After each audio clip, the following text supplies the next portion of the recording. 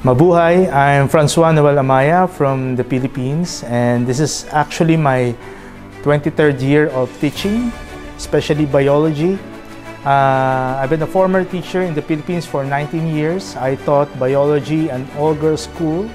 I also taught environmental science, disaster readiness and risk reduction, and some other sciences. So basically, I'm kind of trained with IB. That's why I also had my first 2 years of experience in teaching IB in Assumption College in the Philippines. I actually hold a bachelor's degree in biology and took some units for my master's in teaching biology in De La Salle University in the Philippines. And I finished my master's of educational leadership in Assumption College, and currently I'm taking my PhD in educational supervision and leadership as well in Adamson University.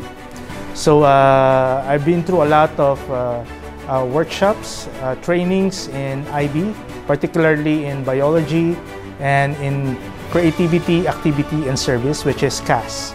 And I've attended several certification meetings, seminar workshops with regards to teaching strategies such as brain-based learning, differentiated instruction, project-based learning, and a lot of these things like understanding by design. Actually, my teaching approach is mostly focused on student-centered activities. In the back of my head, I always think that every time I enter the classroom, all my students are unique. With that thing in mind, it is understood that each brain inside the classroom is unique from each other. That's why I tailor-fit the instruction.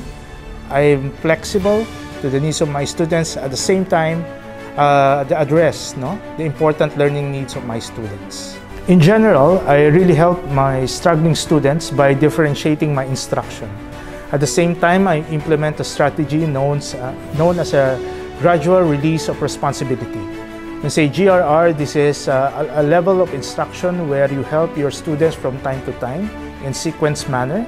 At the same time, we tailor-fit the formative assessments and monitor and give feedback as well, so that our students will grow and get better each time they take their summative assessments.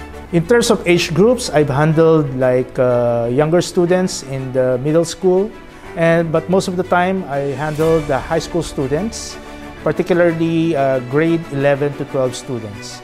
2 years ago, I've been mostly specialized handling IB students in the Philippines. I do believe that collaboration is very important. That's why I really enjoyed working with several people, teachers, staff, parents as well, because it gives you a lot of perspective, a lot of learning, innovations, and collaboration will bring you places such as Oxbridge. Oxbridge provides a good venue and environment for collaboration. I use a lot of modern technology, especially in science, particularly in experimentations. We do use a lot of sensors. I use a lot of online applications in order to help students improve their learning in science, particularly in biology.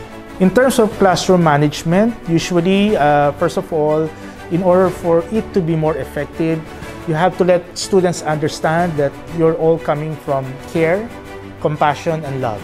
And most of all, the most important thing is empathy.